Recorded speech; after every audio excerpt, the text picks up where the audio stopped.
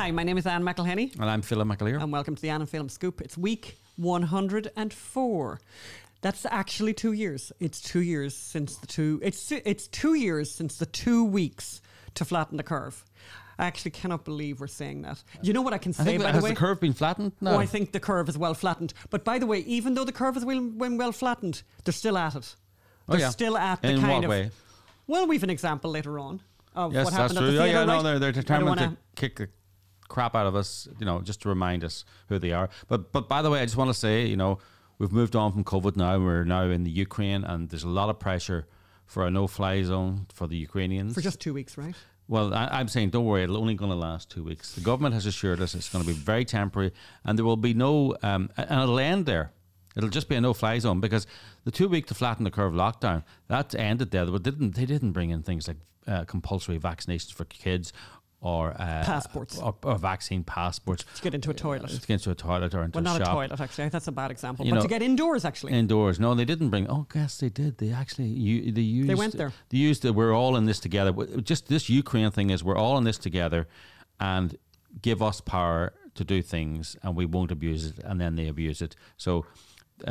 Just because I know that there's terrible pictures coming out of the Ukraine, and the emotional response is to give the government as much power as they're asking for. Just be careful about that 2 week no-fly zone, because and also COVID. Vladimir Putin may be a bit nastier than COVID ever was. He may end up having a higher death toll.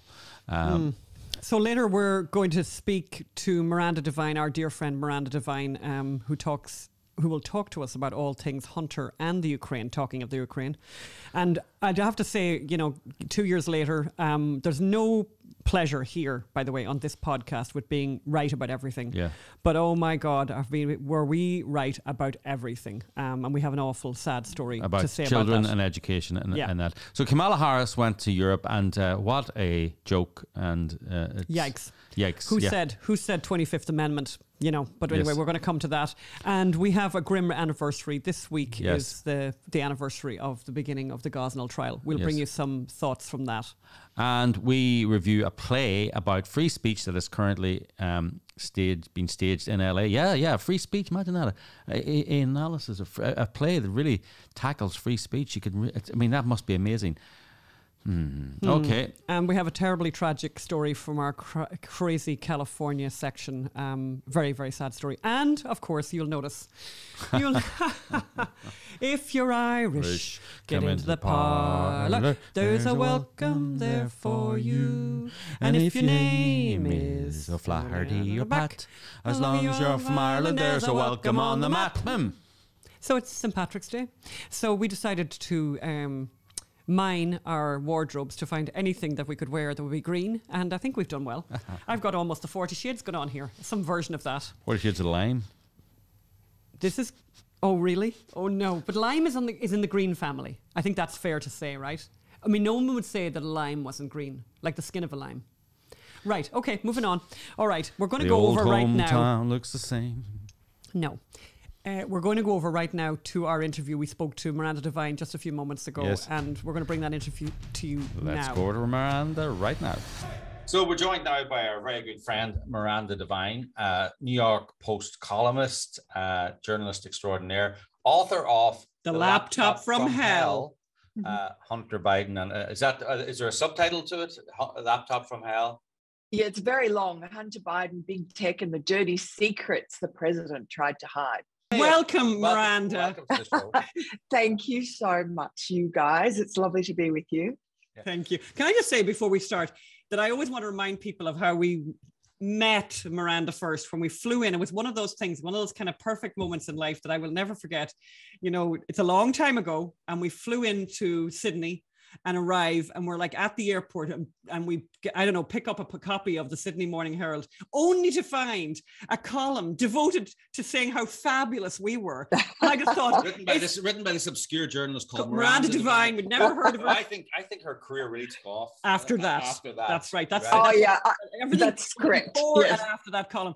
But I remember it was one of those kind of perfect days, and it was very beautiful. And we always remember you for that. Fast forward, we were in Fox in the Fox News headquarters. Oh, so just to make the Mark point, Stein, so just to make the point, we didn't meet her when we were in Australia. That's right. And then Mr. Mark Stein, we were standing there with Mr. Mark Stein recently, a few years ago, and he goes, "Do you know Miranda Devine?" Yes. Oh yeah, we know. And he said, "Well, why don't we all meet up?" Yes. Yeah. Okay. So, okay, sorry. On to the subject at hand, Miranda. You may have noticed there's a few stories coming out of the Ukraine at the moment. You know, you've been writing and talking about the Ukraine for years. Why? Well, because the laptop from hell, a lot of it has the dirty secrets that Joe Biden tried to hide about his family's business in Ukraine when he was vice president, and the millions of dollars that his son Hunter was paid by a corrupt Ukrainian energy company called Burisma. And in fact, in October of 2020, just 3 weeks before the election, the New York Post, we ran a series of articles containing emails that were in that laptop. And one of them showed that Joe Biden had met his son Hunter's paymaster in Burisma, this Ukrainian guy called Vadim Pozharsky. He'd met him in Washington, D.C. We ran an email in which Vadim thanked Hunter profusely for introducing him to his father in Washington. And Joe was vice president then. So that story was such a bombshell that within a couple of hours of it being published, it was censored by big tech. Facebook and Twitter stopped us being able to disseminate it. They banned people from Twitter who tried to, share it with people, even in direct message, privately. Someone like Kayleigh McEnany, for instance, who was President Trump's press secretary at the time. And so it was obviously dynamite material, which strangely, since then, no one else in the media has really been interested in looking at. And what it shows is that when Joe was vice president, his son and his son's friend, Devon Archer, went onto the board of Burisma, this corrupt energy company, at a time when Joe Biden was in charge of that part of the world and was flying backwards and forwards to Kiev, lecturing the people of Ukraine about corruption. There were people in the State Department, mid-level people, who tried to sound the alarm. They, two of them, actually went to Joe Biden personally, once in his office in the White House and once on Air Force Two, in fact, when they were flying into Kiev, to say to him, look, there's a lot of chatter that we're picking up and the Russians are using as propaganda, and Ukrainian oligarchs are talking about the fact that Hunter is on the board of Burisma and making a lot of money, and it really causes us a problem when we're trying to send the message to Ukraine. Can I just say, I mean, if there's ever you want an example of the death of journalism, right? Let's just say that they didn't really understand what they were doing back then. But Ukraine is the biggest story on the planet at the moment. Now. It's one of the biggest stories in a decade. Shouldn't the reporters be saying, it's very interesting because the president of the United States has a particular interest in the Ukraine, and his son there's no one's mentioning that. No one's mentioning about Biden leveraging his contacts, about Hunter Biden leveraging his contacts, to try and work out what's going on in the Ukraine. There's nothing. It's like year zero. It's like this previous life with the Ukraine, the Bidens never existed. Well, and even worse, Joe Biden actually threatening Ukraine that he would withhold $1 billion worth of American aid, unless they fired the prosecutor, a guy called Poroshenko. Let's just play that tape. Let's play that tape right now. I went over, I guess, the 12th, 13th time to Kyiv, and I was supposed to announce that there was another $1 billion loan guarantee. And I had gotten a commitment from Poroshenko and from Yatsenyuk that they would take action against the state prosecutor, and they didn't. So they said they were walking out to press conference. I said, no, I said, I'm not going to, or we're not going to give you the $1 billion. They said, you have no authority. You're not the president. The president said. I said, call him. I said, I'm telling you, you're not getting the $1 billion. I said, you're not getting the $1 billion. I'm going to be leaving here. And I think it was, what, 6 hours? I said, I'm leaving in 6 hours. If the prosecutor's not fired, you're not getting the money. Well, son of a bitch. Got fired. And they put in place someone who was solid.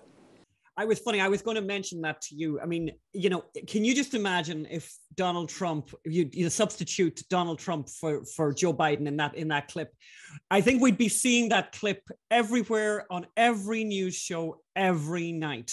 And we're not seeing that clip at all. No. And look, the fact that Joe Biden boasted about doing that is really curious. I've often wondered why he did that. I mean, he is a you know, compulsive boaster, always trying to pump himself up. But maybe I also have wondered if he was trying to sort of cover up his tracks by coming clean, so that no one would doubt him. And in fact, that MO kind of works with the likes of the New York Times. And so he threatened aid, and yet guess which president was actually impeached for trying to get to the bottom of this story about the Bidens in Ukraine? That was Donald Trump, for calling President Zelensky and saying to him, hey, you know, could you look into this Biden thing? That was so threatening to the regime that they had him impeached, to the Democratic Party. They didn't want anyone sniffing around and finding out what was really going on in Ukraine. And look, I know chapter and verse what the Bidens got up to, but I mean, also there's been a lot of reporting about what the Clintons and the Clinton Foundation got up to. Ukraine had been a piggy bank and a playground for a lot of wrongdoers in American power elites for many years. And but I mean, the Bidens, they really took the cake. And the fact that, I mean, just to let people, just to remind people, our movie My Son Hunter will feature the Ukraine rather heavily. We filmed it in Serbia for that very reason, so that Serbia could double as Ukraine, because it really was, as you say, the piggy bank for Hunter Biden's life and lifestyle. I mean, he lives. I mean, there are medieval princes who would be so envious at Hunter Biden's lifestyle. I mean, he had a $10 million house on the Venice canals. He's up in Malibu now. He jet set it from the Chateau Marmont to the peninsula to somewhere in New York. I know, but I want to ask Miranda. But mysonhunter.com. Mysonhunter.com. But I want to ask Miranda. I mean, maybe you're being very unfair here, Miranda. I mean, maybe, and maybe you should explain to people that sure, Hunter was probably amply qualified to be on the board of an energy company in Ukraine. I mean, talk to us about this highly intelligent, smartest person Joe Biden's ever met. The United States has ever met. I think you might be. Explain why we don't think that you're being unfair, Miranda. Defend yourself, Miranda. Yes, defend yourself now. Well, look, Hunter was not qualified for anything to do with going on the Burisma board. He didn't know anything about Ukraine. He knew nothing about energy. I mean, he admitted that in an ABC interview. He doesn't speak Ukrainian. His sole kind of qualification was that he was the son of Joe Biden. And as we all know, in these countries, including in China, you don't give the bribe to the important official, you give the bribe to a family member. In China, this happened, and in fact, in China, there's a name for them. They're called princelings. And that's what Hunter Biden was. Hunter Biden was a crackhead. He had a degenerate lifestyle. He could barely get out of bed in the morning. It was all he could do to pour himself onto a plane and get to Monte Carlo or Paris or some other wonderful place to stay in a magnificent hotel to go to the Burisma board meeting. And even then, he writes in his own memoir that he, was in Monte Carlo and somehow a crack dealer found him and he ended up going on a bender. The guy was not capable of holding down a job at McDonald's, let alone a high-powered international business career.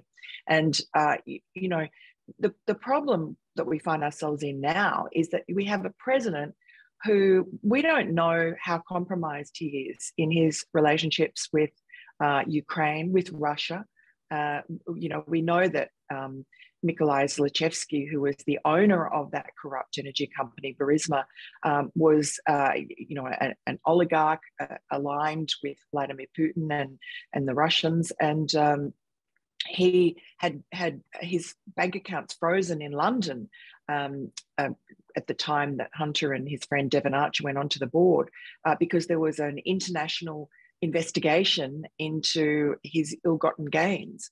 Now, that was explicitly explained to Hunter in emails from this guy Vadim, who met Joe in Washington, that they wanted Hunter to use his connections in Washington, D.C. to get the FBI, to get Interpol off Zlochevsky's back, to stop them from investigating Burisma. And that worked.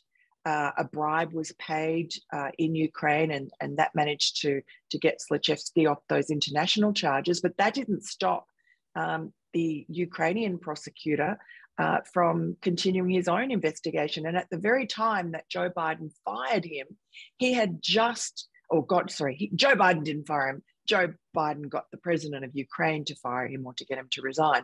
But at that very moment, he had just seized a whole lot of property that had belonged to the Burisma owner in Kiev. And that was, mansions and a Rolls Royce and some plots of land. So that was an active investigation. And the prosecutor, Viktor Shokin, also has told Ukrainian newspapers since that he was intending to subpoena Hunter Biden and Devin Archer. So it was really an emergency for Joe Biden. And you can tell that the urgency, uncharacteristic urgency really for Joe Biden, who's very relaxed about everything, was that a flurry of phone calls went on between him and the president of Ukraine, Poroshenko, at that time.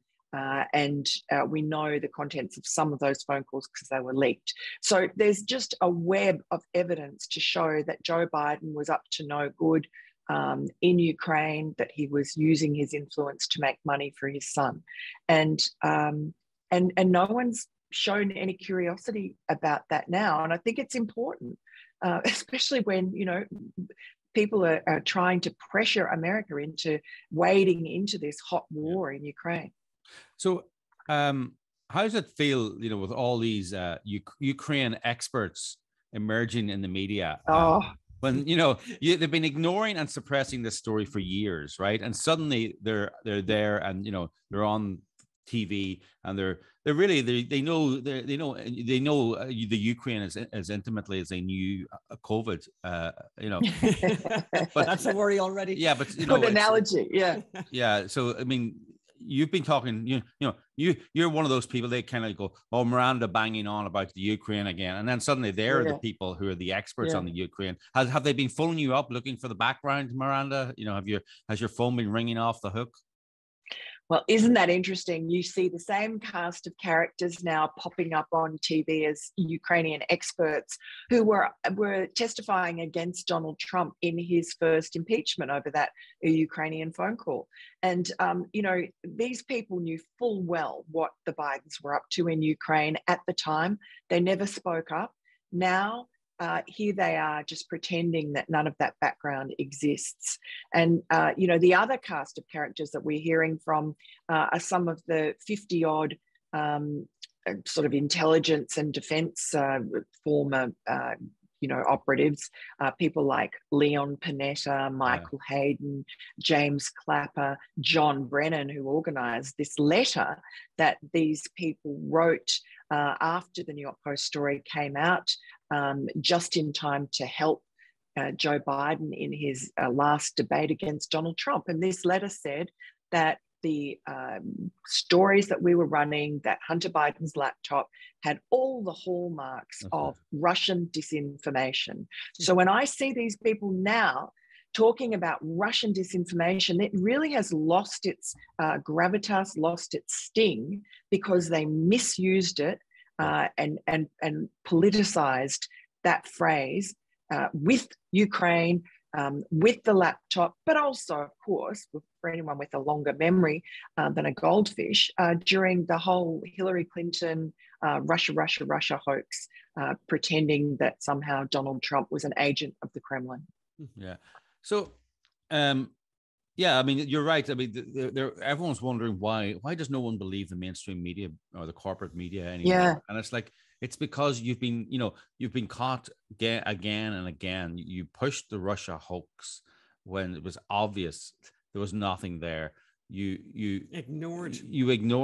suppressed the Hunter Biden Ukrainian, the Hunter Biden laptop story. You put out an official sounding letter to help a political friend, calling this, as you say, all the hallmarks of Russian disinformation. And now they're saying, well, that may not have been Russian disinformation, but this definitely is. And we're going, we don't believe you anymore. Yeah.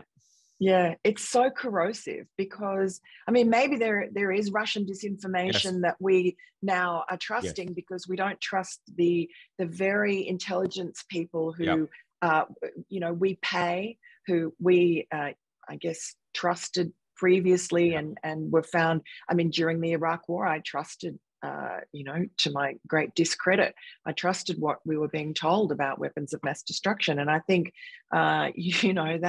that what happened in Iraq is so fresh in people's memories that they don't really trust any of the sort of war propaganda that's coming out. And that's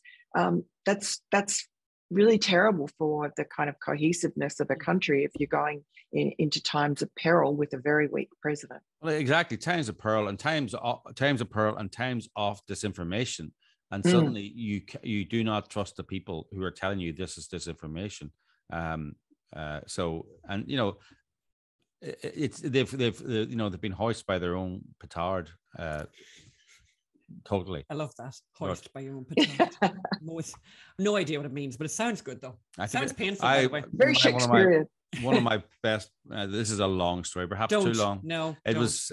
Tangent. It was a Romanian gymnast who was found. Nadia. No, was found with a small. She was my favorite. Yeah. Small amount of drugs in her system, a tiny little bit. Anyway, Jan Syriac, who was the head of the Romanian Olympic Committee, he had to ban her for life, and it turns out it was him that had pushed for the law. And I said he was hoisted by his own leotard. That's okay. All right. Actually, that wasn't that long, and it's not a bad. That's very good. It's not a bad punchline. I think one thing just to remind people again, to remind people how nice it was for Hunter Biden to have that job at Burisma. How much did they pay him and for how long? They paid him $83,333 a month until his father no longer was vice president, at which time they cut his pay in half. But all up, he got about $4 million from Burisma, and lots of other little payoffs because he helped. He tried to get Burisma involved with a whole lot of Chinese deals, and he got these fabulous flights into wonderful places like Monte Carlo and was wined and dined, and he went off to the Norwegian fishing shack of Mykolai Zlochevsky, the owner of Burisma. And I'm sure that's a modest little building. Oh, I'm sure it's very modest. Yeah. We love going to stay in those modest dwellings. Yeah, exactly. Yeah. Hopefully it'll happen someday. But yeah, I mean, he's lived a life. I mean, he lived a fantastic life. And as you say in his own book, which it's really great to reference his own book, because you remember that during this period, this 5 years when he was getting this fabulous money, he says that he smoked crack cocaine every 20 minutes. And I don't know much about the world of business or corporate business or being on a board, but I would hazard a guess that the people on the board might notice now if you'd be smoking those, every 20 minutes. And then the other thing that I loved was the other detail was that when he was sitting at the Chateau Marmont pool, he would rack up a bill of, I think it was $700 in an afternoon, not buying anyone a drink. And I know I've been to a few posh hotels. I mean, really, the most expensive cocktail you could have would be maybe $50, right? And even at that, you don't see that often. So he was saying, like, the barman would literally be looking at him kind of admiringly saying, God, you're still walking, right? So that's 14 cocktails. So at least, right? 14 cocktails, sitting at the pool, but also smoking the crack cocaine. So what's in a cocktail? And giving, by the way, and I love the detail, by the way, and giving, because very important to know what he was bringing. that his particular skill set apparently for Burisma was corporate governance. Am I right about that? Yeah. Is that correct? Yeah. Yes. So a cocktail, a cocktail always includes 2 alcoholic beverages. Is that the definition of it? I don't believe that's the So you can have a cocktail with one. That could be like a tequila and some lime juice. I'm off the drink, by the way, for Lent, Miranda. Oh, you good girl. Oh, this is why I'm talking about it, just to torture her. I swear my soul is going to be pristine after this. But it's good every now and again to check in that you don't have a drink problem. But yes, yes. you don't need to. But by the way, very pleasant if you do have 2 alcoholic beverages within the cocktail. So that's at least 14 units. Shots, but it's probably 20. Correct. And then the crack cocaine. I mean, he has an extraordinary constitution. And by the way, the notion that he met, I mean, I love that detail as well, where he met the girl. I mean, all this, met the girl at the pool, met the one he's married to now. Married 6 days later. But I love the thing that within a few minutes of their first conversation, and in fairness, Phil, a bit of love at first sight with ourselves here now, to be honest with you. But either way, still wasn't 6 days now that we got married in. But the thing where he said to her, well, I'm a bit of an alcoholic, or I'm a drug addict. And she went, that's all over now. And I was thinking, isn't it lovely now that she has that magical formula? They could sell that, by the way. Yes. She could sell that. She could make a fortune. Well, her and Annabella Sciorra should get together. Oh, Annabella, indeed. Yeah, she took the herbal mix, did she? She was Harvey Weinstein apparently made her a drug addict. She was so traumatized, but she said this in a New York courtroom that she had managed to kick her drug habit using items that she'd bought in CVS. You see, look at CVS there. Amazing. That's why all the drug addicts are robbing CVS. They're looking for the Annabella Sciorra. That's the reason. We're coming to the end of the interview. What are you going to do for St. Patrick's Day, Miranda? As long as you're from Ireland, there's a welcome on the mat. Okay, go on. I hadn't thought of that. Maybe we'll go to one of New York's marvelous Irish pubs. Yes, you do notice that we dressed for the occasion. Yes, marvelous. We had to do a lot of deep dive in the wardrobes to try and find something green. Yes. Funny how often you find you don't have a green outfit. But look at me. Thank you. Compliments. Oh, I missed the opportunity. I should have worn my green jacket. There you go. Well, we're early taping this, obviously, before St. Patrick's Day. But anyway, do you have any more questions for Miranda, Philip? I suppose if there was 2 or 3 points that every American should know about Hunter Biden and the Ukraine, just give us 3 fun facts. As you guys say in the media. Yeah. Just put me on the spot. Look, Hunter Biden was living like an oligarch. I mean, he was mixing with the oligarchs in Lake Como and Monte Carlo, Shanghai. So it's interesting seeing the Department of Justice now being ordered by Joe Biden to go and sanction all these oligarchs and seize their yachts and their ill-gotten gains, I think Joe Biden called them in his State of the Union address. Well, his son partook of those ill-gotten gains, so maybe he should just ask Hunter for some assistance there. Yeah, where are they? Yeah. And look, when it comes to Ukraine, we don't know if Joe Biden is compromised, but there is so much evidence that he could be. And, he should come clean and he should be asked questions about it. Because if we're going to be committing, at the moment, lots of money, but ultimately, if this is going to end up endangering American lives, we need to know what exactly we've got ourselves into and whether or not the president is making rational decisions or decisions that might somehow be compromised by his family's involvement. And I don't think that is too hyperbolic to say. I think, it's careful and prudent to say that. I don't think I'm overstating the case. And thirdly, I mean, China obviously is the elephant in the room always. And this is where the Bidens really hit pay dirt. And where, I mean, Joe Biden is definitely compromised with President Xi. And you've noticed that his tone about President Xi since he became president, at the beginning he was saying, we're really good friends. And then after a few months, he's saying, oh, no, we're not friends. It's all business. So whatever that relationship is, he's boasted about it previously. And I mean, we all know that Joe Biden's not a genius, and that President Xi, by Joe Biden's own boast, has spent many hours with Joe Biden one-on-one. So he's sized up the man just like Vladimir Putin did. He knows that he's not a threat. He knows that America is weak with this president at the helm. So I don't think that the times of peril are over, even if somehow this Ukrainian mess gets sorted out. Yeah. Well, thank you very much for joining us, Miranda. It's you know, if the media was doing its job, we'd know a lot more, and we'd you know, it'd just be nice to believe the media, because I believe me, it doesn't. I don't feel good about being skeptical. You know, no. Generally, you can believe everything bad about Vladimir Putin, but it's just the messenger is so discredited now that I find myself in the awkward position of trying to see if Vladimir Putin is really as bad as people say he is. And it's like, it's not a comfortable position to be in, but it's their fault. It's the media's fault, because they have just lied about everything. They've just misused the word Russian disinformation. So you have to really dig deep now to try and find what the truth is. Yeah. That's so true. It's really tragic. And look, I think if somebody managed to fix the New York Times, for instance, you know, that one paper has such an inordinate influence on the rest of the media. Everyone follows the agenda it sets. You know, even, I mean, dare I say, conservative media. Yes. So, you know, if you somehow manage to get hold of the New York Times and crush the corruption. It is a corrupted newspaper.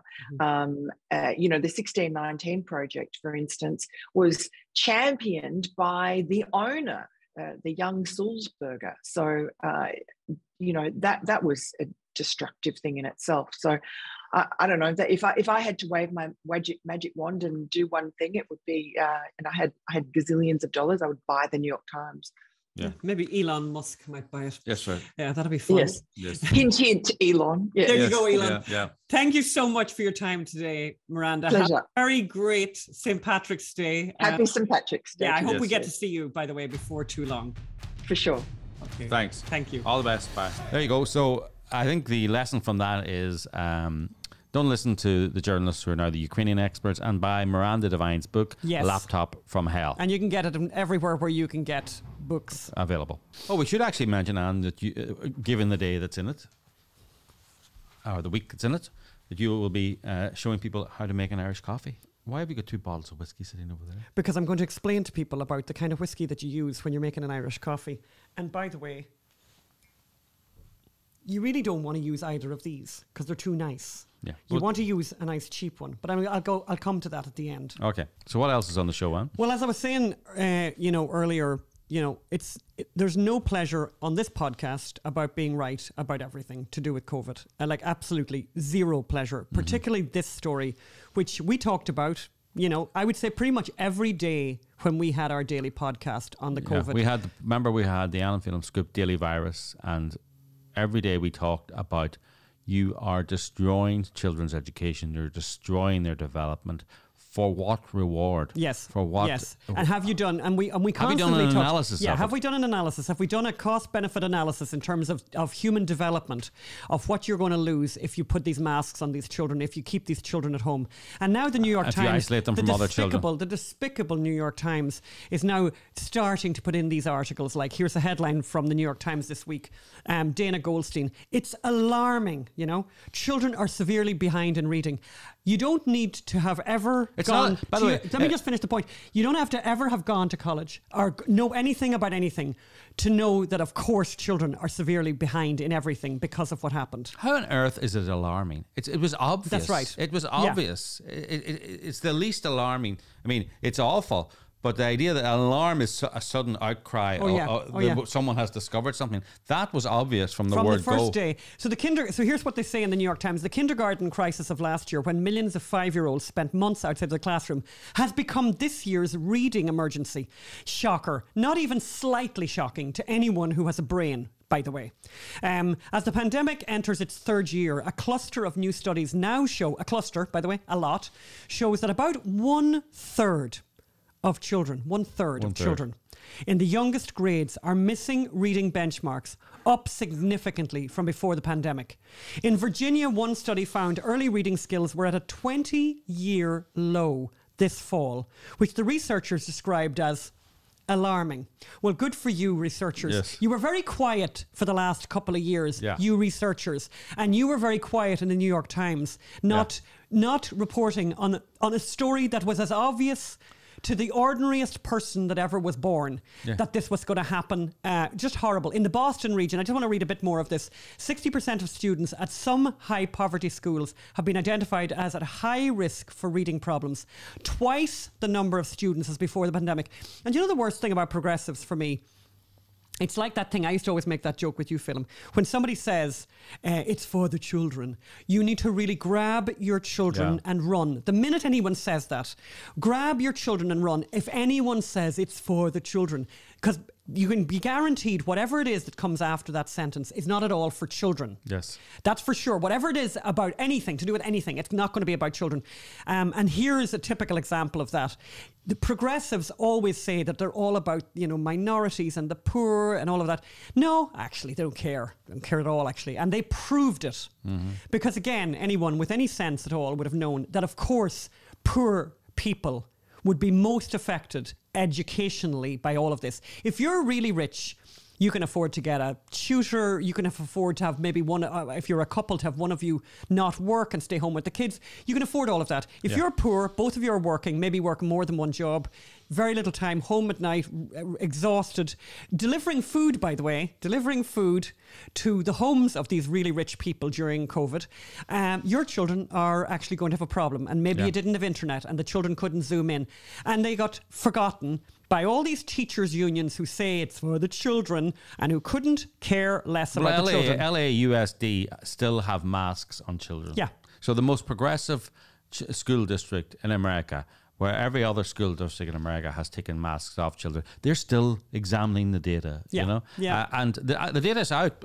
Putting masks on children stops their development, stops their reading development, stops their speaking development, stops their development, full stop. And people who say they care about poverty, they care about people not falling into poverty. The connection between a poor educational result, the connection between illiteracy and poverty and the connection between illiteracy, poor education and incarceration and getting yourself into all kinds of trouble is, everyone knows this forever. And these people, shame on you. But it gets worse, by the way. It actually gets worse. And this story we just talked about before we came on air, this is unbelievable, this story. Yeah. So the Center for Good Disease Control, the CDC, this is just unbelievable. They've changed their standards. They have recently updated their guidelines about expectations for children's development milestones. They've updated, updated. So that's after great. 20 years. Updated. That they've might updated. So they've involved the latest. So obviously, First of all, two things. Go ahead. Go ahead. Two things. One, first of all, the last time they updated their guidelines to look at milestones, developmental milestones for children, was 20 years ago, right? Suddenly now they needed to update these milestones urgently. And you know what they did with the milestones? They brought them down. They brought all the developmental milestones down. So, for example, of course they did, because it's not like the children are going to be going out into a world where being highly educated and highly developed is important to advance, because it's obviously there's so much manual labor out there. They're not entering a world of automation now where manual labor will be unimportant or anything. No. Bring the milestones down. Go ahead. Shame on them. These are really bad people. These are really bad people who are trying to pretend that they are changing these educational developmental milestones just as a matter of course. They're trying to get away with this without saying that this is the reason they're doing this, is so that when the research is done, it does not indicate how awful they were during the lockdown to agree to the lockdown for children. Yes. So they're actually doing this, intentionally doing this, to cover their asses and to try and get away. What's the new guideline? The now says 50. So the old guideline says, the guideline right now says 50 words that a child, a bit like a little one, 50 words by 30 months. You should know 50 words. You should know. That's what they're saying now. You should know 50 words by 30 months. However, the American Speech, Language and Hearing Association, ASHA, says that fewer than 50 words at 24 months should be a cause of concern. So basically, I mean, did you get that? So the CDC have actually now created a guideline and said it's okay, you know, really, if you have 50 words by 30 months, you're doing okay. However, the truth is, if you have only 50 words by 30 months, yesterday, like the day before this new CDC guideline, the truth was that that would have been a trigger warning. CDC are saying that children should know 50 words by 30 months of age. Saying now. And if they know less than that, then that's a warning. But previously it was 50 words at 24 months was a cause for concern. Was already a cause However, for both concern. organisations have said that if any of those 50 words are a young boy saying, I'm a woman, then that's a real sign of development and the parent should be given a medal.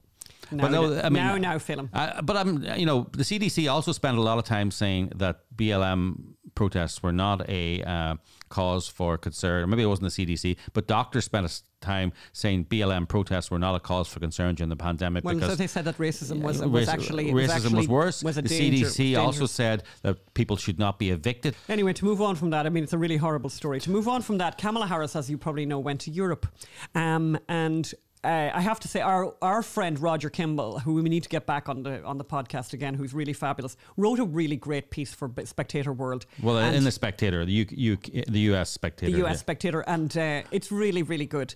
And it's the headline is Kamala Harris laughs at war. The Vice President's diplomatic jaunt around Eastern Europe was an embarrassment. The piece, we'll put the piece up and everyone can read the whole thing, but it's kind of extraordinary. So, one of her first stops was Poland. God help the Polish, right?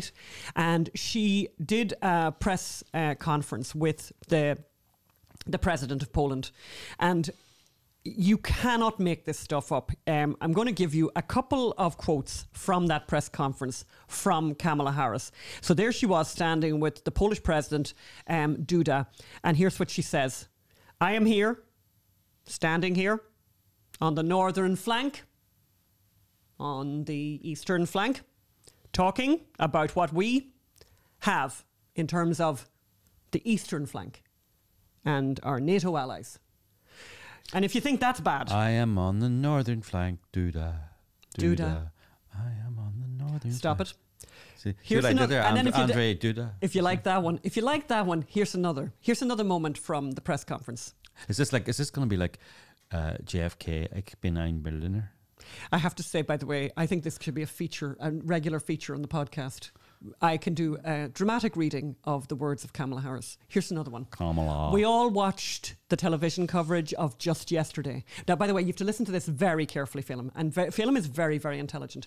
And when I'm finished, Ich Phelim, bin ein Berliner. I want you to tell me what she said. What she means. What she means. What she was communicating. We all watched the television coverage of just yesterday. Mm-hmm. That's on top of everything else that we know and don't know yet. Mm-hmm. Based on what we've just been able to see, and because we've seen it or not, doesn't mean it hasn't happened, but just limited to what we have seen. So I went to college, Philip, but I am not able to read that. So could you tell me?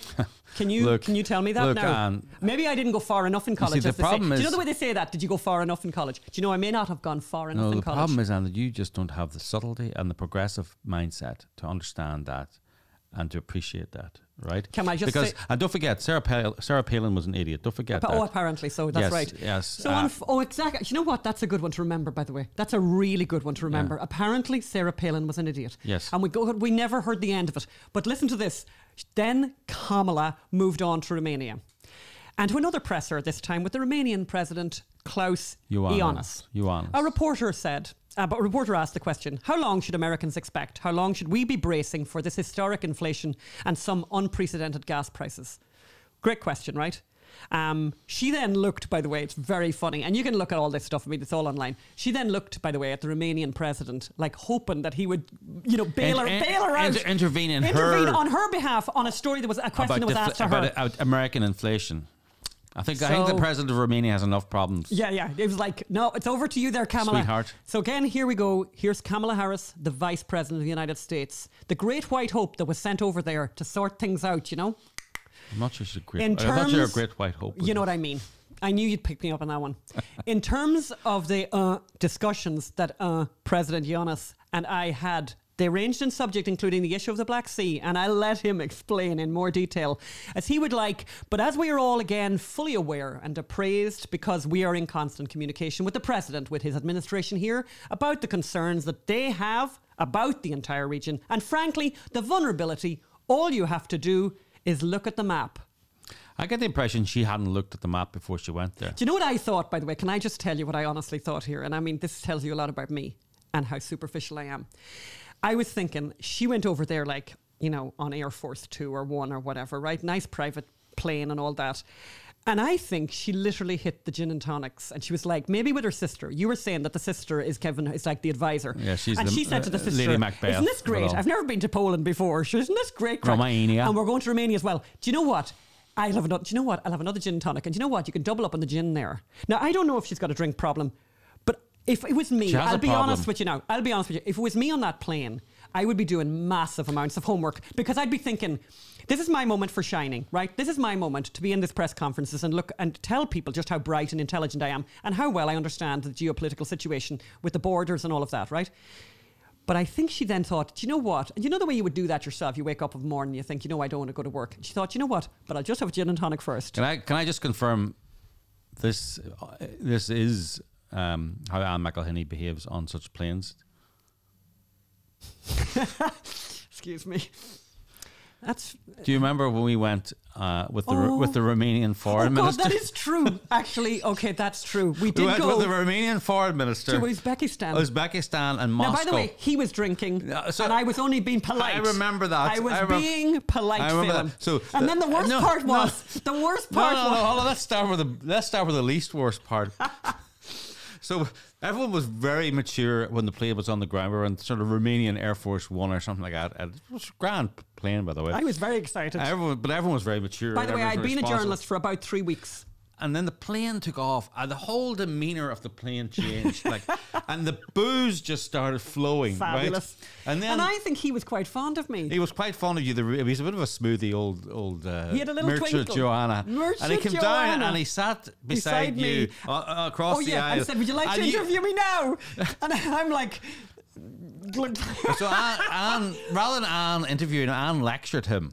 Oh, I did. Oh, because he had been nice to somebody. I can't remember what you lectured him. But Anne lectured him with this. Why is Romania going to Uzbekistan lecturing people about human rights? Or something like that there. And then when he gave the press conference in Uzbekistan, he sort of goes, now, many people have asked, why are Romania here lecturing people about human rights? So you see, despite the alcohol, I still held my own. Is that what you're kind of saying? Well, I'm just saying that yes, Anne McElhinney, that you would, you may have thought Anne was joking there, that when she gets on Air Force 1 or Air Force 2, she would hit the gin and tonics. I can confirm that did happen.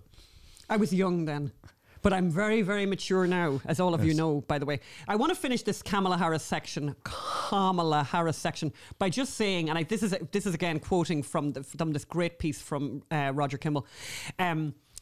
He says, I'll read what he said. He said, some mean people, I think this is a brilliant point he makes, by the way. Some mean people have been bringing up the 25th Amendment whenever Joe Biden's name is mentioned, and with good reason. But some of us wonder whether it might be preemptively applied to Kamala Harris. I understand there would be legal complications, but that's why God made lawyers, to sort these things out. In any event, I have to wonder, and I think he's really onto something here. I think this is interesting. I have to wonder whether the powers that be, the puppet masters pulling Joe Biden's strings, did not send Kamala Harris to Eastern Europe to help burnish her image, but rather to humiliate her. Because they just threw her out there. She is completely ill-equipped to deal with this. And now we have the video. No, but hold on. But even the most ill-equipped person can read a script. Oh, right? I know, but I can't understand why you wouldn't do your homework on the plane. Well, of course, I mean, the people who... Remember, all these people are leaving her administration, her office, and they're all saying she won't read briefing notes, she won't read scripts. She has a sister who tells her what she should say. She's too arrogant to read the prep. And, I think... when that's all right when you're going to talk about climate change in Scotland, a non-story about a non-issue. But when you're going to deal with a war that is in Europe at the moment, as we speak, then, you assume the person is going to read the briefing notes. I mean, from that thing about if you look at the map and it's really clear, it looks like she just looked at a map of Europe. Yeah. Yeah, and she's starting to believe. She's starting to understand she's starting to understand that Poland that if Ukraine falls to the Russians, that Poland will have the longest border with Russia, and that is cause for everyone to get really upset and really worried. Do you remember when we went to Romania first? Somebody said, if you want to understand the problems of Eastern Europe, get a map from 1905, get a map from 1925, get a map from 1945, and we did, and they're in the wall, on the wall here, and they're on the walls here in this house, and you see, I mean, Hungary lost 2/3 of its territory after 1918. That went to Romania. I mean, Moldova. The Russians' great thing was, what the British did in Ireland was planting British people to create facts on the ground. Their people, and this is what the Russians did. And the borders keep changing. And there are parts of Poland that used to be Ukrainian. There are parts of Romania that used to be Ukrainian. There are parts of Ukraine that used to be Romania. Most of Hungary is gone. It's a mess over there. And I think that Kamala has just looked at a map. You should have looked at a map before this. So his last line, can I just give you that last line? And from Roger Kimball. From Roger Kimball, from the Spectator, the American Spectator. She was so clearly, so painfully out of her depth that any charitable person had to look away as she cackled and meandered her way to mental paralysis. And let's look at a little tiny piece of video here. And this is like really awful. This is from Poland. This is from when she was with the president of Poland, where she was asked about refugees. I mean, this is unconscionable. It is unconscionable. Listen to the cackling. We'll give you a little bit of cackle. And I'm wondering what the United States is going to do more specifically to set up a permanent infrastructure. And relatedly, is the United States willing to make a specific allocation for Ukrainian refugees? And for President Duda, I wanted to know if you think, and if you asked the United States to specifically accept more refugees. Okay. A friend in need is a friend indeed. Okay, I can first. Okay. I have to say, it was great to see Saturday Night Live make fun of her. Not. It didn't happen. But so Sarah Palin's from the ridiculous to the sublime, I suppose, in a way here. So this week, by the way, is a very grim milestone. This is the 11 years ago, or no, sorry, not 11 years ago. So 2013, March 18th, 9 years ago. Kermit Gosnell entered the courtroom in Philadelphia, and at that time, as you all know, we made the Gosnell film, we wrote the Gosnell book, and we have more things to say about Gosnell. So when we started working on the Gosnell book and the movie, when we started thinking about all of that and reading a lot about that, and we're so painfully conscious of how little attention this story was getting from the press. I read some pieces from the Kermit Gosnell grand jury, and we taped them and filmed them and put them up on YouTube. And I think it's fitting, and particularly given what's everyone is thinking about right now, the Supreme Court decision that's coming up, I think it's fitting to maybe revisit them. And so we're going to bring those two pieces to you. I'm going to introduce the first one, which, as some of you will remember, and some of you do remember this case very well, the grand jury, wrote this incredible report, absolutely extraordinary report, which is available online for free, and I would recommend to anyone to read it who hasn't read it. It's tough reading. But one of the really sad things about this Kermit Gosnell story, and some of the most horrific things, one of the most horrific things, was the fact that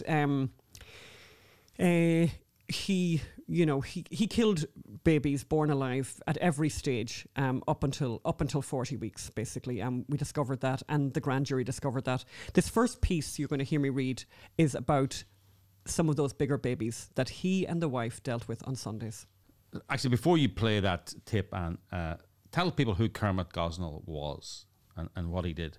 So Kermit Gosnell was a doctor who operated a clinic in 3801 Lancaster Avenue, Philadelphia, West Philadelphia, for many decades, 3 decades, I think it was in the end.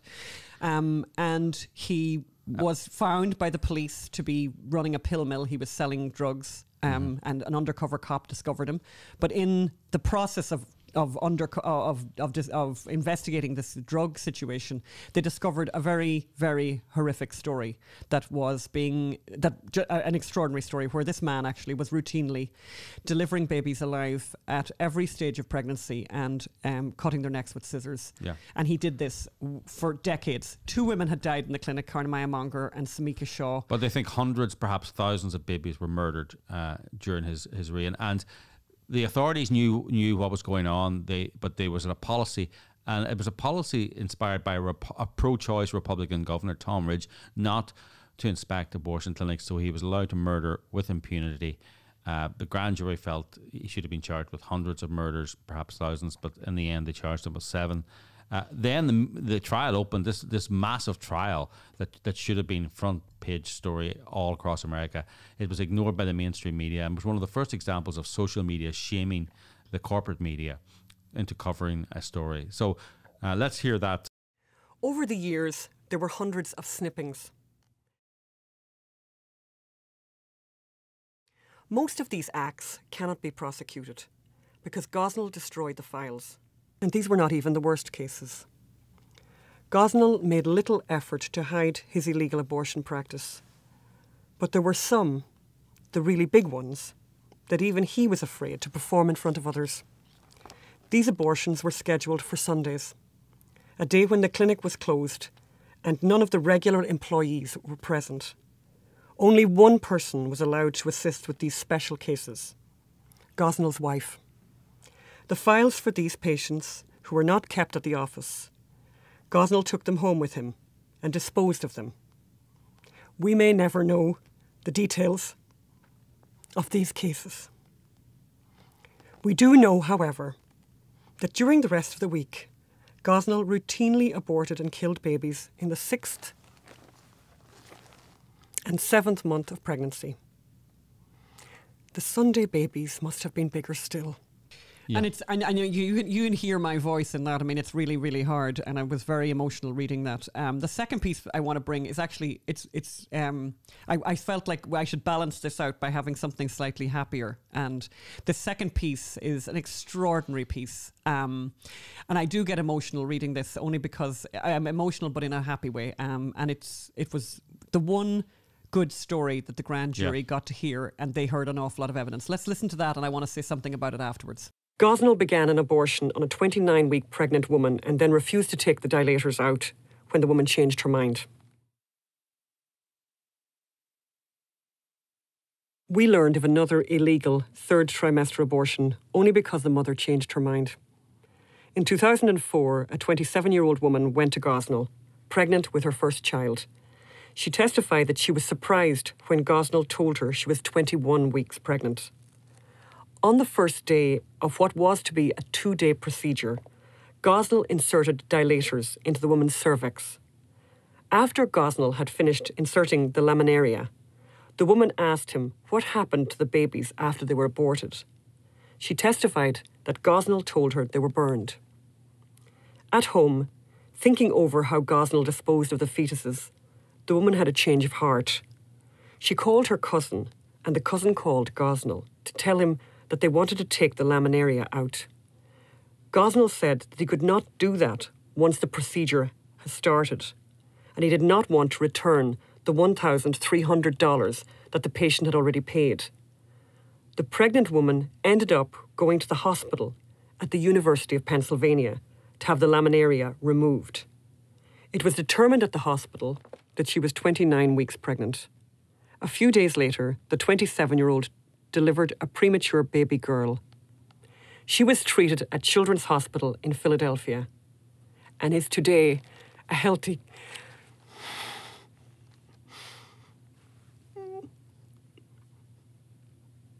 Okay, I got a minute now. A few days later, the 27-year-old delivered a premature baby girl. She was treated at the She was treated at Children's Hospital in Philadelphia and is today a healthy kindergartner.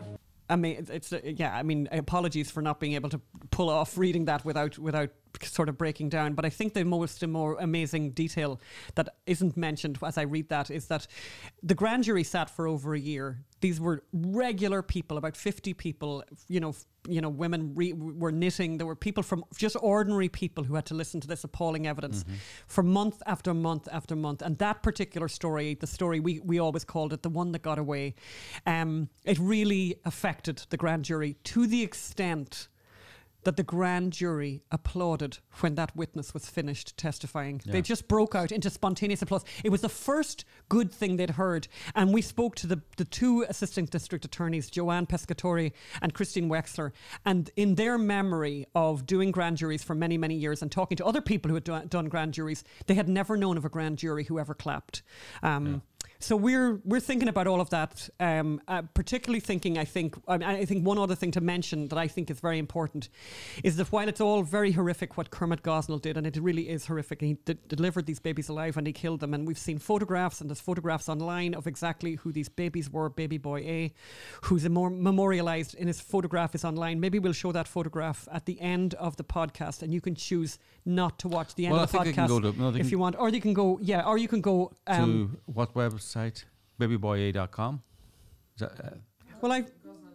Gosnellmovie.com, and you actually can see that. It's better, I think, to give people the choice to see the picture. But I think the thing to mention that's really worth mentioning in the context of the Supreme Court decision that's coming up in June is the fact that in America, and I always want to tell people this because people need to know this, in America it is legal, completely legal, to abort babies through all 9 months of pregnancy for any reason. And in about 10 or 11 states. Yeah, not everywhere, not geographically everywhere, but in America. So you can drive somewhere and you can do that in America. Kansas, New Mexico, California, New York, Colorado. Yeah, there's quite a number of states. Yeah, I think you've got most of them there. Yeah. But also, the other thing to mention in that context is the fact that those laws, those kind of abortion laws, do not exist in Europe, by the way. In progressive Europe, they don't even do that. But they do it in North Korea, in China, and unfortunately in Canada. Okay, Phelim, we went to the theatre. Tell us about that. Yes. Yeah, we went to the theatre. Just about going to the theatre. This is a different theatre, but this is about the kind of barriers that you have to face if you want to go to the theatre in certain parts of Los Angeles. The mask mandate, it's gone apparently, but this is for the Kirk Douglas theatres, the Centre Theatre Group. Correct. Yeah. So, an important update regarding our mask policy. For the time being, we will continue to require masks along with proof of vaccination and booster at all of our venues. This is consistent with the commitments we've made. Blah, blah, blah. Please note that so booster shots are required for anyone who is eligible. Per the guidelines, full vaccination means that at least 14 days have passed since receiving the final dose of the vaccine. Yeah. So there is no waiting period. There's no waiting period. So you have to have a booster, and you have to have had it 14 days previous. If you haven't had a booster, I think you can get a PCR test, but you have to go out and pay for it. $150. $150, and they won't accept a home test. And these are the same people. It's just like what you were saying earlier, Anne. We care about minorities. Most vaccines. Yeah, the arts are for minorities. And the undercovered communities, underrepresented communities. We need to go out into these communities. And it's like the people who are most vaccine skeptic are minorities. The people who can least afford tickets to the theatre are minorities. The people who can least afford to pay $150 for a test 3 days before you go to the theatre are minorities. So you're really keep making sure that the theatre is perfect for elite liberals. And by the way, the play we went to see is further proof of that. It's called Power of Sale. That's Power of Sale, SAIL. And it stars Bryan Cranston and Amy Bremer. Amy Bremer? Brennan Man, who you may know from Judging Amy, the TV series, and of course Bryan Cranston from Breaking Bad. We went to see it really because it billed itself as a play about free speech, and never a free speech at a university. Never was there a more promising play or even a more promising concept of a play, about free speech. And they did an interview with the playwright, which I'm trying to find now, and the playwright is Paul Grelong, and the headline on, if you can see it there, there's the playbill, is distorting the narrative. And, you know, unfortunately, it does anything but distort the narrative. Actually, I mean, it starts off promisingly, right? It's this professor at Harvard has invited, you know, a neo-Nazi to speak as part of a panel, and there's protests, and he's fighting for free speech, and he's fighting for free speech, and the dean is who's his friend, is trying to convince him, and a couple of students are trying to convince him. One's for it, one's against it, one's Jewish, one's not, and you know, and it's all these different ideas about the concept of free speech, and they argue about it.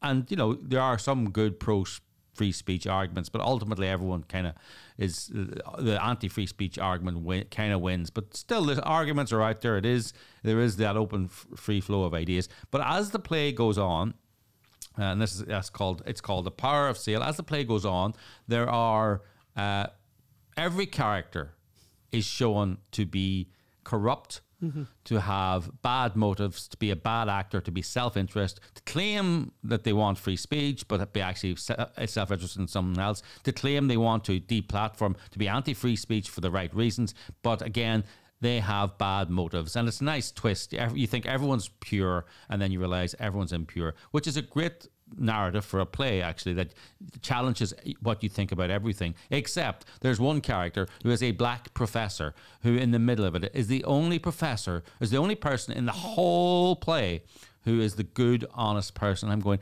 that is not distorting the narrative. That is just pushing the same old narrative. I mean, it was, do you remember that movie, Total Recall? Was in the 80s. I mean, they cast a black taxi driver in that as one of the bad guys, because at that stage they were so tired of movies that had black people in them that were angelic people. So this idea of the angelic black person who is the pure person in the narrative was a cliche back in the 80s. And now we have this distorting the narrative play that goes back to it. And it was disappointing in the end, because we watched Succession, the TV series Succession. No one is any good in it. Everyone is bad. And therefore, because you're sympathetic with them, to them, and then you realize they're bad, and then you're sympathetic to them, and you realize, you know, it keeps messing with your emotions. This does not have the courage of its convictions. The sailing metaphor didn't work either, by the way, I felt. Throughout it all, the set was wonderful. The acting was amazing. But ultimately, the playwright did not have the courage. Yeah, he didn't have the courage to tell the real story, to tell the proper story. To care about the drama. Yeah. And he sacrificed the drama for the narrative, just for a narrative, and for a political narrative rather than narrative, yes. as in classical. Yes, sorry, when we say he sacrificed it for the narrative, if only he did, it would have been a better play.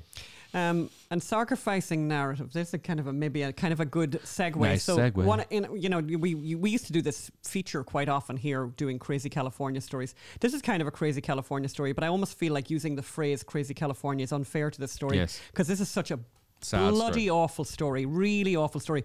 But I'll read what the LA Times said, and I just think it's just, I mean, some of you have heard this story. Last week, a horrific shooting took place at a Sacramento area church.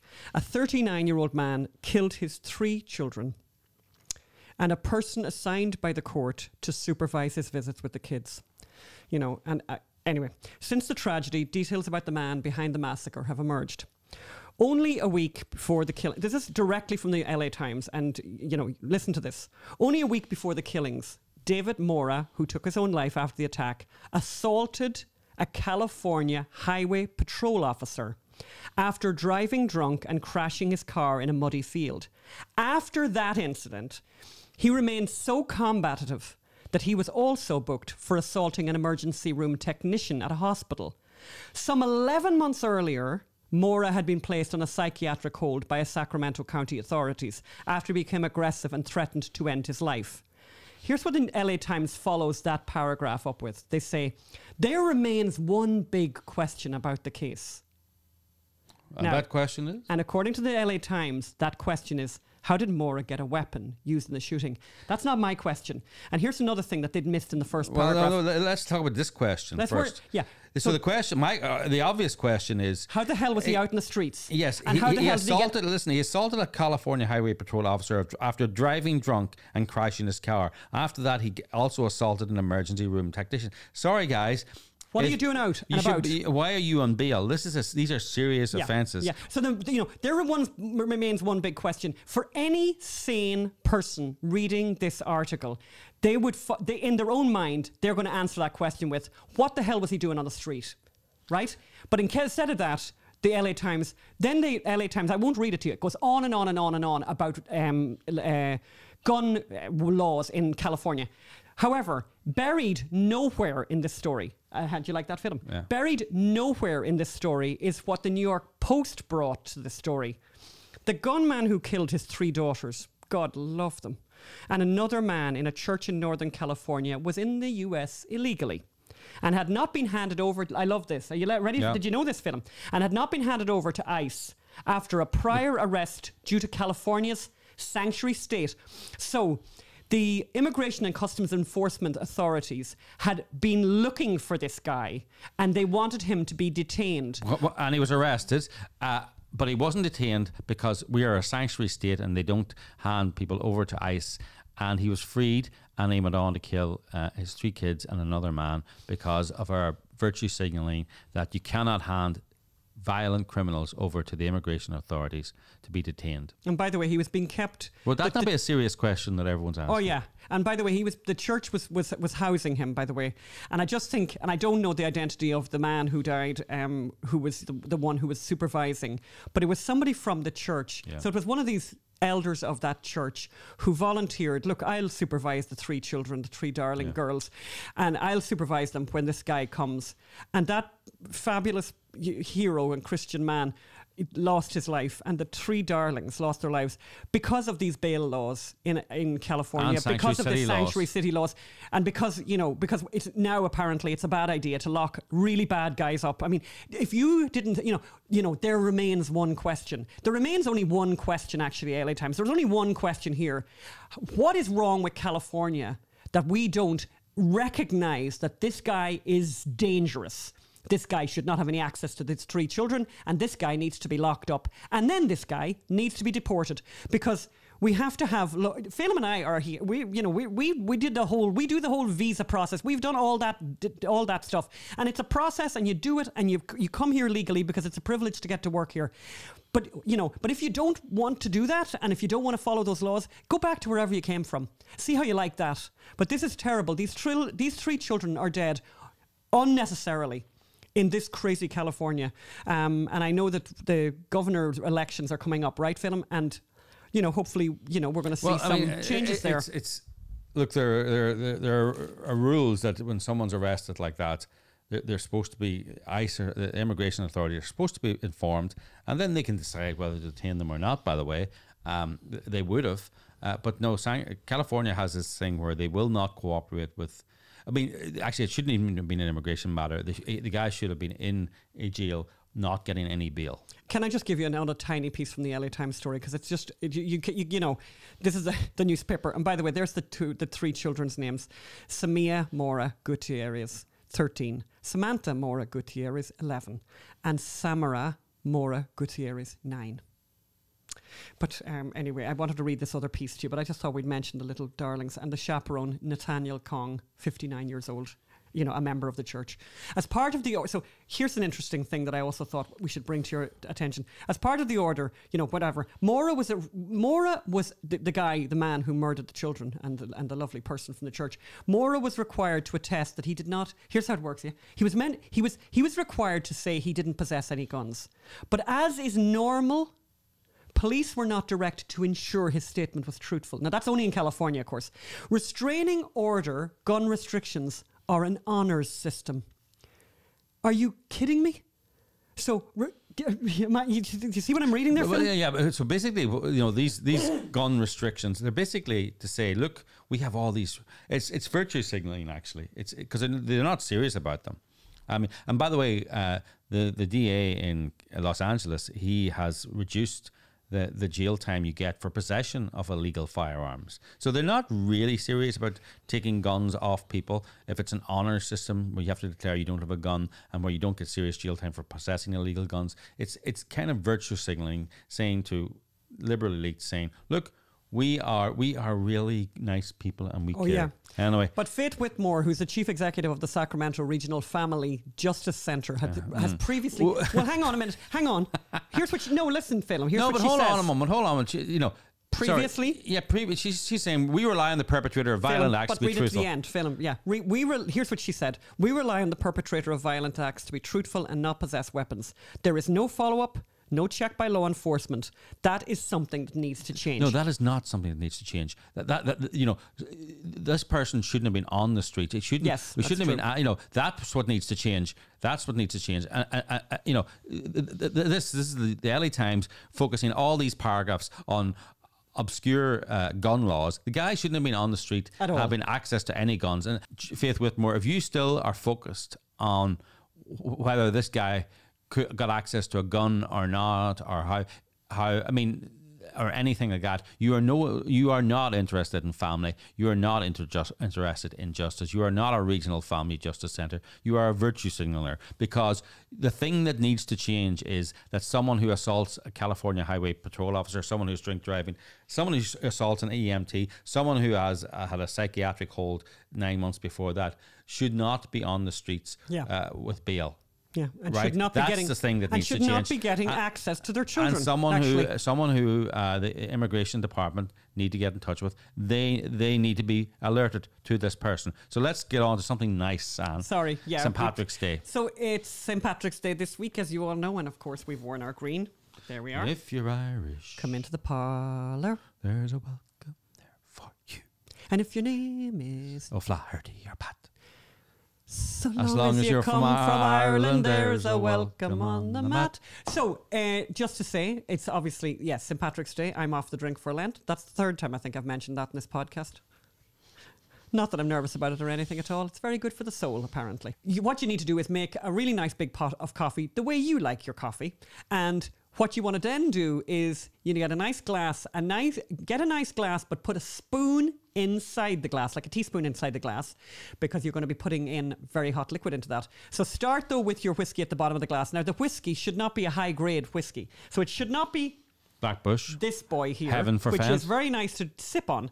And it shouldn't even be this boy, which is another grand one. And by the way, this is a more sophisticated version of this. But what we would recommend, I think so. No, these are two completely different whiskies. No, right? I know that they're two. I know they're two different whiskies, but they're both good. Yeah, the equivalent of Jameson is Bush. This is Black Bush. This is a high grade. Further up, it's above. Anyway. So anyway, go ahead. So basically, you want to get a regular Irish whiskey, like a Paddy or something like that. Something cheap and cheerful. And by the way, good enough to have a bottle of Paddy in the house anyway, a Paddy whiskey, because in the winter, if you've got the cold or whatever, you could just have you could have a lovely hot whiskey. Lovely thing to do, by the way, which I never talked about on this podcast before, and I quickly mentioned to those of you who are still experiencing cold. Cut a lemon. Put some cloves into the lemon. This is how they do it in Ireland. Throw that into a glass and pour in, again, a shot of whiskey and then boiling water over that, again, with a spoon in the glass. So here what you're going to do is... That's the hot whiskey. Now we're on to the Irish whiskey. Coffee. So, sorry, what did I just say? The Irish coffee. Yeah. So the Irish coffee, you put your shot of whiskey in there at the bottom again, and not too expensive one. Nice big... Oh, delightful. Delicious. Okay, that goes there. Put a spoon in the glass so the glass doesn't shatter. A nice, one of those sturdy glasses. Then pour in your favorite brew of coffee on top of that. And then what you want to do is you want to whip cream. You can use a machine or whatever like that, but you've got to watch it like a hawk. You do not want it stiff and sitting in peaks. You don't want that kind of cream. You want the cream to be pouring, but not pouring, if that's a very technical way of describing it. You want it to pour like super slowly, but be still in the pouring stage. Yes. And what you want to do then, and I learned this from my mother, God rest her soul, is that you put the back of the spoon, over the glass and just let that cream quietly come to the top of the glass. And then what will happen is you'll have a lovely head of cream at the top of the glass and it'll look like a Guinness. Yes. And you know what? It's a lovely drink, actually. How do you make the whipped cream? That's very funny. That's a little private joke for Phelim and a friend of ours who we joke about, who cannot cook, and we always joke about how to whip cream. So it's next week, by the way, it's going to be 2 years and 1 week since the 2 weeks to flatten the curve lockdown. Please, we are I think it's fair to say the film is coming very, very close to completion. About MySonHunter.com. 6-7 weeks away from that. But we will be updating you on that. And I would say you're gonna get to see some footage quite soon. Actually, it's looking great. But there are a number of processes that have to happen. You know, it's a process making a movie. You shoot the movie, you know, then it's edited, then there's color correction, then there's the music has to be composed, then there's sound. It's a big process. Then you have to find the footage. And there's all kinds of stuff has to be done. So, and if you'd like to continue to help us, please do. We are going to need your help a lot to get this movie out to the vast world of people who don't know this story, who don't know about Hunter Biden and don't know about the Biden corruption. So please, if you can, go to mysonhunter.com and give what you can. We need your help. We need your help very badly to get this film out. So please do help. And those of you who have helped already, thank you very much. And go ahead and help again. Thank you. Bye. Bye.